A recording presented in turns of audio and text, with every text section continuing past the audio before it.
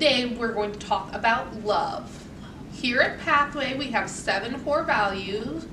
Those are love, recognize, respect, security, success, responsibility, and personal involvement.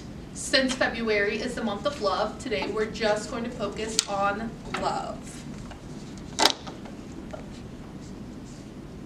Love is one of those things that can look different to many different people. And for most of the children and the families that we serve, a lot of that has to do with safe space for those that have been affected by trauma.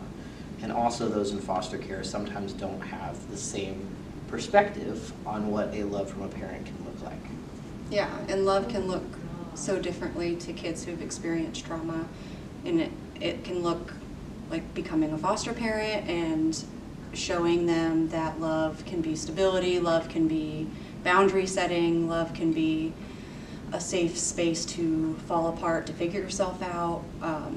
Love isn't just Cupid and mushy, you know. Chocolates. Ooh, chocolates are good, but it's not all about chocolates and mushy gushy stuff. So love can be such a deeper meaning, especially for kids who come in and experience trauma.